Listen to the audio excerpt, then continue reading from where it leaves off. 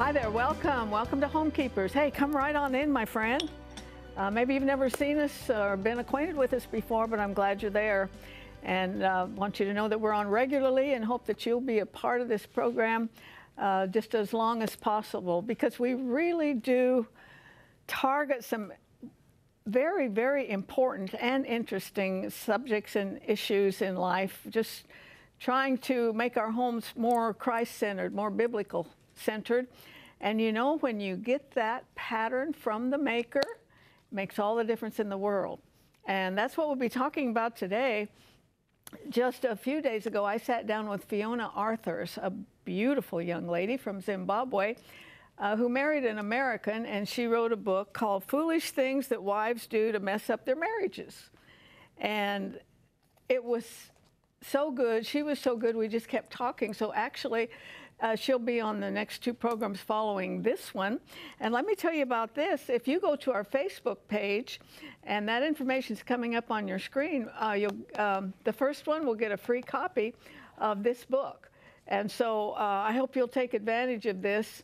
I truly wish every married woman in the nation could read this, because it's very biblically based, and maybe some things that ladies don't want to hear, because we live in a culture kind of where women hate the men, you know what I'm saying? But when you get back to the Bible and His plan, it makes all the difference in the world. And I'm going to join Stephanie. We're going to make apricot bars. Need I say more? I think they got some coconut in them and all kinds of good things. And before I join her, though, I was able to get some more of these books. Praying circles around your children, and we have sent out hundreds of these. I have a habit every morning before I come to work. I read the Bible and pray. You know, they say if you want to really have a good day, you meet the Lord in the morning. And I pray for every single relative, all of my great-grandchildren, my grandchildren by name, because I think I'm still receiving the benefit of my grandmother praying for me.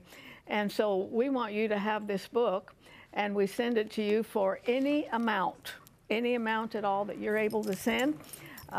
It's called Praying Circles Around Your Children, and you send that donation to Homekeepers, Box 6922, Clearwater, Florida, 33758, possibly the most important product we have ever offered. Hope you'll take advantage of it. I'm glad we were able to get a few more. And I've joined Sister Steph over here. Hi there. How are you today? I'm good. How are you doing? Good. Good. I just want to reiterate that the book is a giveaway. You have to like make a comment, and then we'll pick a name. It's not the first person that comes to the website. On the Facebook thing. Okay. Yeah. To say I'm technically challenged would be an understatement. So I and wanted Brooke to make is sure laughing her head off over there. Because if you see any pictures on my Facebook, somebody's helped. No. Brooke put them on there. I keep telling myself I need to learn. Okay, what shall I do? Okay, you can spray the pan. I have a 3/4 cups of butter, and I have a cup of sugar that I'm going to blend together. Cream. I'm going to cream them together. This is softened butter, too. Well, these are we could talk about this subject for a week, but I would say Stephanie is expanding her horizons. Yeah? She's a roofer. I'm a roofer. Oh, please don't make me cry. And then I'm going to put an egg in here, and I'm going to put a ½ teaspoon of vanilla. And if you want to, you can just take this baking soda, or let's see, baking powder. Yeah, that's a 1/4 teaspoon of baking powder, and you have 2 cups of flour. Put that in there and just whisk it up a little bit, and I'm just mixing these up. Yes, my husband and I are fixing a flat roof on our house. We've never done it before. Well, so we're Googling and YouTubing everything. And the marriage is still intact. Marriage is still intact. And if you could have seen me on Sunday evening at 6:30, I was covered in black flashing cement. Where's the pictures? Covered. I didn't take a picture because I was done. Like, it was 6:30. I said, you know, I have to be done right now. I can't do another thing. I'm tired. My body hurts, and I'm done. So he's like, oh, okay, you can go. He got scared. Well, I'm just going to put a little bit of the dry and then mix it in a little bit more. I think you put something on Facebook and I put on there, are you crying? You said no crying. No crying. I said too late. It's but just you're really going to do a happy dance when it's finished and know that you saved about $5 grand. Yeah, it's just really, really exhausting work. And if we knew what we were doing, it would just make life so much easier. But the end result, we always get to the correct end result. It's just getting there. Okay. I'll give you all of it. Thank you. Well, I'm proud of you. And I'm going to put it, trust me, somebody asked me, oh, is the roof done? I said, trust me. You will see the celebration. I will dance on Facebook. I will. I'll post a dance. That we're, well, we want to see it. Yeah. Oh, I'm going to. It's going to be the happy dance. We're making this in the month of March. I've been doing a happy dance for about 12 hours. I'm getting a refund on my income tax. Is that amazing? I haven't had a refund on income tax. I wonder why this year. I don't know, but don't upset You're not questioning it, right? No. Okay, so I have a coconut, a cup and a third of coconut, and a half a cup of Are you through with this? Yes, please. And I'm going to just fold this in. You sprayed the 9x13 pan. I'm not even going to tell you to do it over the sink anymore. You what? I'm not even going to tell you to do it over the sink anymore. If you don't do it. Some people can't learn. Now, these really haven't been out of the oven quite long. No, they need to set, so. But you know we can blame it on somebody. Who are we blaming it on today? Herman Bailey. Okay, His show went too long. Oh, well, okay, Herman Bailey, it's your fault. So. As long as we can blame somebody other than Stephanie, it's all good with me. We won't give him any. So I don't think these are going to turn out like bars, really. And yeah, once they would set up, they would. But yeah, they would. Right now, so I'm taking 2/3 of this out, and I'm going to press it into the bottom of I'd say this is a little bit more like a cobbler, but. Yeah, I think once it sets up, though, they'd come out as bars. So I'm going to press this in here, and then I'm going to take apricot preserves. It's good. Apricot preserves, and I'm going to spread it over. You're like eating, and I'm not even done yet. Like with a good hot cup of tea. Ooh. Oh, yeah. And take all your troubles away. Can you do me a favor and spray my fingers? Over here. Okay. Yeah, practice what you I would have had to do it right there. You got to hand it to her. That would have been it. She's consistent. Okay, so I'm almost there. I was telling you how I was trying to get those Dave Ramsey books, and they would not take your credit. Credit card. Yep. Well, they got to practice what they preach. Okay. Okay. We're getting close to getting out of time. So I'm spreading the preserves, and then I'm going to take the rest of this, and I'm just going to crumble it over the top, and then bake it. Part of the base out of it. Put it on the top. Really funny. Really, 2 seconds. My husband's Uncle Pete called me last night. He's like, you had a recipe. I haven't heard from him in forever. You had a recipe, and I need it. And so, all the way from Tennessee. So, which recipe? The squash circles that we made. Oh yeah, we got a lot of requests for those. Yeah. Okay, I'm done. It was funny because I never hear from him. I think that's wonderful, though. Yeah, it was funny. Yeah. So, anytime you want, Uncle who? Pete. Uncle Pete, anytime you want a recipe, we'll get it right out to you. Just call me. And the rest of you. Give my number. And then just make this and let them cool before you slice them up. But you can get the recipe for free. I want you to meet my guest, Fiona. She's beautiful and she's got a lot to say.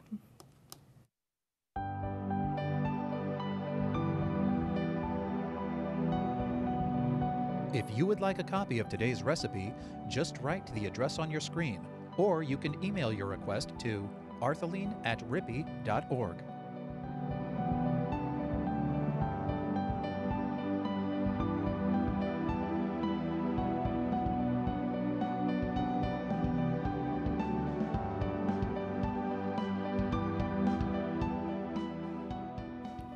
Well, Fiona, I want to welcome you to Homekeepers. And thank you so much for having me. Yeah, and I want to find out, you've had an interesting life. You come from Zimbabwe, Yes. and I was surprised to learn that it wasn't that long ago. I mean, you didn't come over here as an infant. Right. How old were you? I was 19, so about 21 years ago, I came to the U.S. I came engaged to my husband and moved in with his parents for a year while I tried, kind of learn the U.S. a little bit, be able to navigate, to be able to get a driver's license, those basic things. So, and then a year later, we married. Did you meet on the internet or anything like that? No. No, my husband actually traveled to Zimbabwe to train under my father. Actually, our parents knew each other for quite some time. And then as he was training for ministry, his father sent him to my father to get, you know, hands-on training. And then we met, and kind of the rest is history.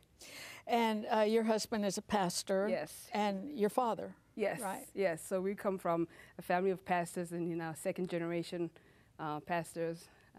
And I was fortunate to have your brother-in-law, Yes. who's a pastor too. So, Yes. Yeah. Yeah. So this is good. Now you wrote this book, Foolish Things Wives Do to Mess Up Their Marriages. Yes.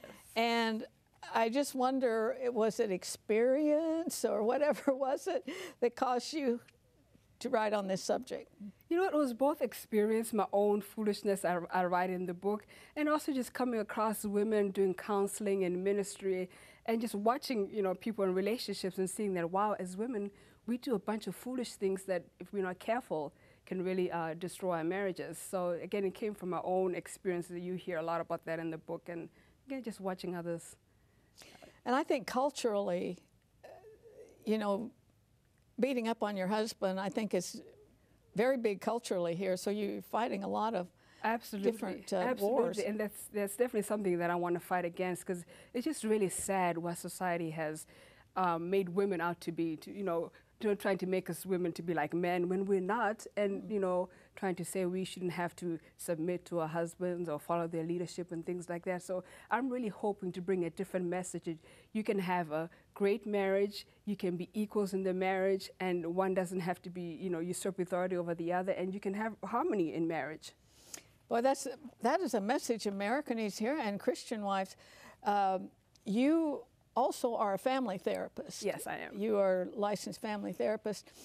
Do you have some instances in the book that maybe draw from your practice? Not so much. Not to name any names. Right. Right. Yeah, not so much from my from my practice, but I guess I've had more experience since I wrote the book. But it's more from my own experience and being a pastor's wife, doing counseling along with my husband. And then of course, I do see the same things repeated even in therapy. You know, I see that time and time again. Well, you use the scripture, a wise woman builds her house, Yes. but a foolish woman tears it down. And you can't say it any more plainly than that. No, I didn't think so. That when I used to read the scripture, but one day it just became really alive to me. I said, wow. I have a lot of influence. A wise woman builds. And I almost kind of wondered, why didn't God say a wise man builds? You know, because the man is supposed to be responsible for the house, but it says a wise woman builds. And so, and a foolish woman tears it down. No, it doesn't get any more simpler than that. Yeah, I've always thought the woman's the heart of the home. Yes. And in the morning, she can send her family out in victory. Right. Or like that. Oh, absolutely. Because she sets kind of the emotional tone. If women would just learn that Right. in the morning, Oh, yeah. send them out with joy and with blessing instead of that you had a bad night. Oh, yeah. I find when I am stressed out and I'm yelling and I'm bellowing instructions and I'm just aggravated, I find that my whole house is in chaos. So I have to take a time out, calm myself down, because I do affect how the children leave the house. You're absolutely correct. You know, when I'm dropping them off at school and I'm yelling at them, that's really going to affect them, you know, in the day. So I know that woman does have a lot of power, a lot of influence. There's a couple things, I think ground rules and that I would like to talk about. And number one is you said way up front, and I thought, this girl is on the ball. This is not for a wife who is being abused. Right. I've heard these spiritual stories, and I don't want to downgrade them at all, of women who stuck through, you know, being beaten and all, and the guy, you know, he finally got saved. Right. But I don't think overall that is really good advice. No, no, it really isn't, because you Get help. Right, you hear too many stories of women dying that could have left. You know, and sometimes they're advised, even by spiritual leaders, to stay in this kind of situation. So I want to kind of put that up front, that I'm not one of those leaders, you know, who's saying just stay in there and take it. I don't believe in that. We lose too many women to domestic violence, that they could have separated themselves from the situation, sought help, and then if things become healthy, they can move back. But until it's a house's situation, say you need to separate yourself. Yeah, and that's not just coming from a pastor's wife. She is a licensed family therapist, Yeah, and so you've probably had to deal with that. The other thing is, because women are so prone, we say, woman, you're supposed to respond this way, and then they'll say, but he does such and such. So this book is not for your husband. Right. There are a lot it's of men for you. And I would say when you read it, guard your thoughts that every little counteraction comes to your mind. It's not about him. Right. It's really not about him. So if we establish that, maybe. Yeah. It's a hard lesson because we're so used to blaming others, you know, especially as women. It's like, my husband is not doing what he's supposed to be doing. That's why I'm acting this way. That's why I can move forward in the relationship. But yeah, so I told women, don't let your husband read it because he'll find out all our secrets. But some husbands are finding the book and reading it, and then some are even leaving a chapter open for the wife. So I said, this book is for women only. But and you know, if he does everything wrong, but you do everything right before the Lord, what have you lost? Yeah. You haven't lost anything. Right, absolutely, absolutely. And that's why it says a wise woman builds. You know, it says up to the woman to build. And then whether or not he's doing what he's supposed to be doing, we are ultimately accountable because there's a wise woman builds. So if you want to build your home, be that wise woman. And no matter how your husband is acting, you do your part. Okay. Now your translation, you have a translation for that scripture. A wise woman strengthens and helps to build her marriage, but a foolish woman messes up her marriage using her own hands. So you just kind of elaborated on it a little bit. Yeah. Do you keep a journal? I used to, but not as often as I'd like to. Not as often as I'd like to. Because didn't you draw some things from your own? Oh, absolutely. And you know, actually, I went back through some of my journals. I haven't been as consistent.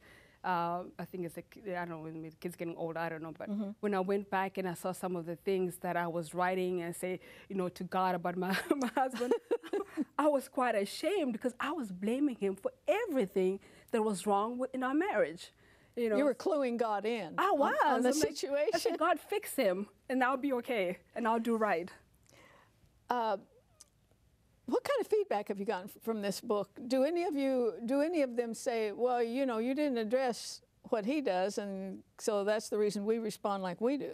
You know what? And I've gotten a great response, and I did kind of share it in the beginning of the book that really this has nothing to do with him. This is really your service unto the Lord. You're in the chapter that it's all about me. It's all on me. It's like, well, your part is all on you. You know, his part is on him, but you, as a husband, your part is all on you. So I've heard a lot of great response. Women, just marriages saying, my life has been transformed, my marriage has been transformed. That's wonderful. And it's just been incredible. I haven't heard anything negative. Of course, the title of the book kind of catches people's attention because, like, okay, what are those foolish things that we are doing as women? And they read and they say, I've heard a lot of great testimonies. One husband read the book, and the wife says she's seeing the changes in her husband. I was like, okay, well, I guess it's helping everybody. I would say this book is totally biblical. You can't, which is very strange in this culture. Right. This is off the wall stuff. Right. It is biblical. Yeah, people don't want to hear it, but the Word of God is clear. A wise woman builds.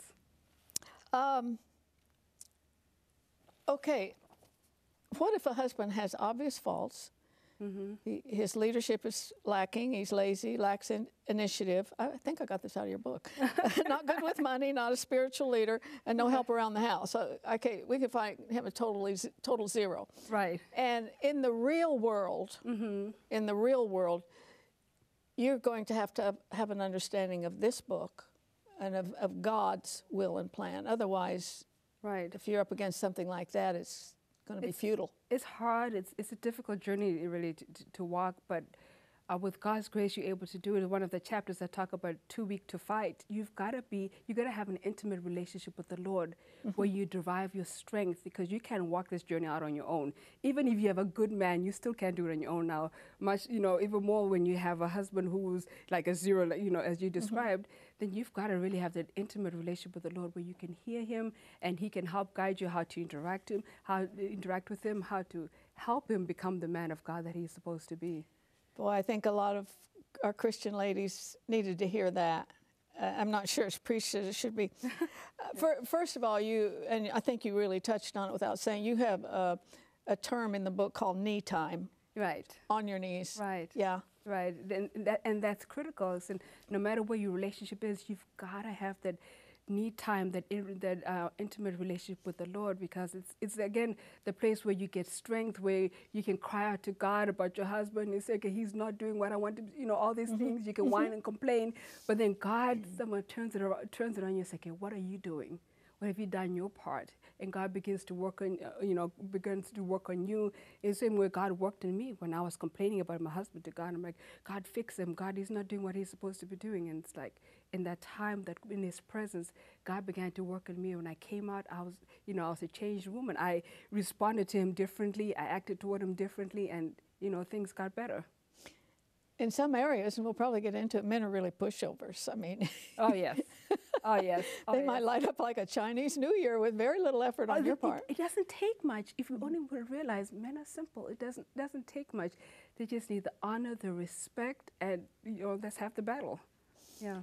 Yeah, and I think I just think that the culture is so against marriage, and of course you're in the pastorate, you know that. Yes. That when you really get down to what God designed for you to do, for what your husband to do, both roles are very clearly defined. Right. Yeah. It's not rocket science. You just do them and you'll be blessed. Absolutely, and one role is not weaker than the other. The equal roles, you just have to have roles in marriage. Yeah. Now, you have a new, I don't know, slogan in here or something called Watch the Tude. Oh, yes. Have you ever heard that? I never have. What's a tude? It's attitude. It's attitude. I was watching one of those Disney shows with my kids, and I said, oh, this could be a good... This is from the kids? Right. That's the kids, great. Yeah, it says, watch the tude. Yeah. Sometimes they leave letters out of a word. So, and it has to do with your attitude in marriage. I found that I say attitude is everything in your marriage. If you have a bad attitude toward your husband, if you have this negative picture in your mind, you're going to see everything that's bad in him. So I said attitude is everything. Once you get that fixed, the man that you've been seeing as zero, you're going to start seeing the one, and the two is going to start building. So yeah, attitude is everything. I think it's great that you brought out that one word, because I think maybe most wives watching haven't even thought of the attitude, but it shows whether you're saying anything or not. Oh yeah, absolutely. It's very, very evident. It is, and sometimes the husband is even clueless to the bad attitude. You know that you're having really a negative attitude toward your husband. That's where the Holy Spirit would convict and say, okay, you need to watch this, you need to change it. But it's so important. I write about it in the book that it's easy for us to get this negative picture of our husbands and just focus on it, to see all the negatives. If you're looking for the negatives, boy, are you going to see them. Everything, the way they sleep, the way they eat, the way that, every little thing, you're going to see the negatives. So, but if you change your attitude, then I'm going to focus on the positives, and you begin to see more and more of those. I hope a lot of ladies will just write that word and put it on the refrigerator, Yes. I've just got to interject this. I read this. I have 4 grandsons and just one granddaughter. Oh, and wow. No kidding, she's the most perfect person I know. She's beautiful. She loves the Lord. She homeschools her children. Wow. But on her refrigerator, our little billboards that we have in our kitchen, it's like, show me how to be a better wife to my husband. Wow. And wow. I just wonder how many really good, fine Christian women that are in there working in the church and all ever have given that a thought. Right. Lord, show me how to do the wife thing better. Yeah, it's usually God showing him how to be a better husband. It's never God work in me so I can be a better wife, and in turn, you might see better results. Yeah, that's powerful. We're running out of time, but one more thing on this tude. It shows up. It can show up in your facial expressions, in the tone of your voice, and all. And also, you point out, and this is very important, don't denigrate your husband to other women or, or your kids or anybody. Do not ever right. You know, criticize him to anyone else. Right. It is so dangerous. And you see more and more that in this culture today where, again, women are being taught that men are not as important and your husband is not as important in your life. And you know, we're talking to our girlfriends about our husbands. We're talking to our own parents, our children. It's just really sad to see that happen. And it's destroying. It destroys the people who hear these things. Because usually what happens is the husband and wife get into a fight and you tell your girlfriend or you tell your parents or your children, you know, you two can make up, but you know what? Yeah. Damage has been done. It has been. Yeah, and it's hard to look at, you know, at the husband at different. So it's very dangerous, and I would say cut it out. And the girlfriend will probably tell a girlfriend. Oh, yeah. And all, and just. Oh, yeah. You know, we're just about out of time. Can you hang around a little bit? We'll talk some more. Absolutely. All right. Thank you. She'll be on the next program, but in the meantime, you stay right where you are because I have a couple things to say before we have to say goodbye.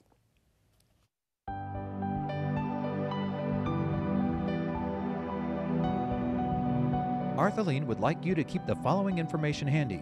You may contact Homekeepers by writing to Homekeepers, P.O. Box 6922, Clearwater, Florida 33758, or go to www.rippy.org. Remember, we always enjoy hearing from our viewers, and we thank you for your support.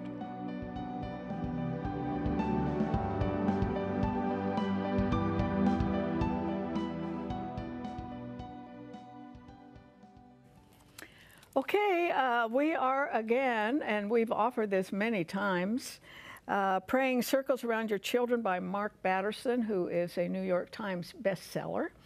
And you just really ought to have this. Everybody ought to read it, really, especially anyone who has children and grandchildren, and you've got nieces and nephews. They can't get too much prayer in these very, very troubled times. Have you ever just tried to think about the messages your children are getting? They're a lot different than the ones when you were growing up, my friend. And everything is right out there. And of course, technology just builds it up hundreds of percentage points. And so prayer is the most powerful thing you can have when you're thinking about your children. I would never let a day go by without praying for my children and my grandchildren because, you know why? The Bible says, I know whom I have believed, and I'm persuaded that he's able to keep what I've committed to him. And I have committed my family to him, and I can trust him. But my part is to pray, and I can do that. And so can you. And I hope you'll join me next time because there's no higher calling than that of a homekeeper. God bless you.